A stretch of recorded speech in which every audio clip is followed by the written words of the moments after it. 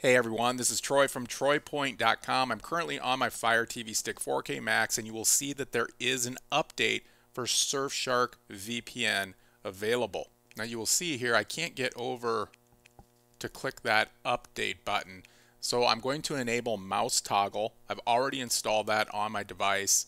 Tutorial linked in video description if you need that. I'm going to double click the play pause button quickly on my remote. It gives me the mouse. I'm going to click update now, and it says time to update, new app version available. It requires a manual download. So I click update, downloading update. Now I've already gone through this process, but nothing happens. So I'm going to show you how you can update Surfshark VPN to the most recent stable version with the TroyPoint toolbox. I'm going to exit out of Surfshark VPN.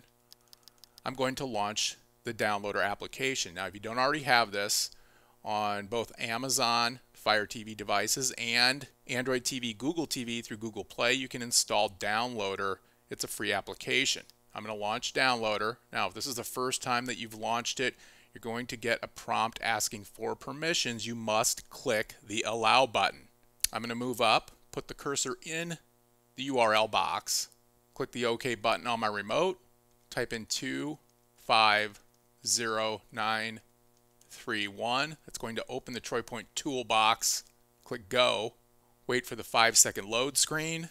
Now, if this is the first time you've used the TroyPoint toolbox, I suggest marking this as a favorite within the Downloader app. To do that, hold down on the OK button for a few seconds, and then click Add Current Page to Favorites, and then click Save.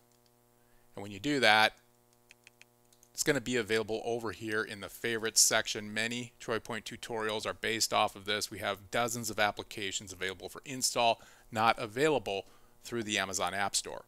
Okay, I'm going to scroll down, and the Surfshark VPN application is at the top of the list. Again, I'm always pointing to the most recent stable release, so you can always use this to either install the latest release of Surfshark or update.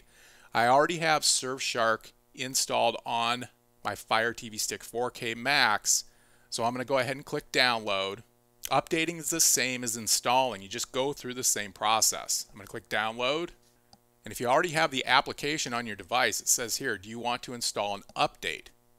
It recognizes that you already have Surfshark installed and that you're trying to install a new version. This will also keep your settings within Surfshark. Click install. App installed. I'm going to click done.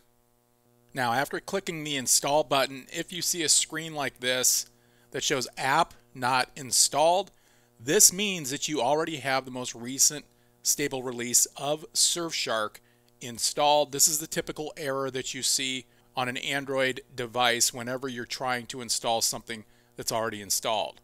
We always click done when using the toolbox. We want to delete the installation file. There's no need to leave that. Go back to the home screen. I'm going to launch Surfshark VPN, and now you're going to notice that the update message is gone, which indicates that we have updated successfully. It's also important to point out that you can use this same update procedure for all of the applications within the free TroyPoint toolbox. Guys, thank you very much for watching this video. Please be sure to hit the thumbs up button, subscribe to my channel, and click the bell icon to be informed whenever I release new videos like this in the future. Also, if you haven't already got it, be sure to get my free secret App Store guide that will show you how to install thousands of applications not available within the Amazon App Store. You can click the link in the video description below to get the free guide, or scan this QR code with a camera app on your phone or tablet. Registration page will load, fill out the form, and the guide will be delivered to your email inbox immediately. Guys, have an awesome day, and thanks for following TroyPoint.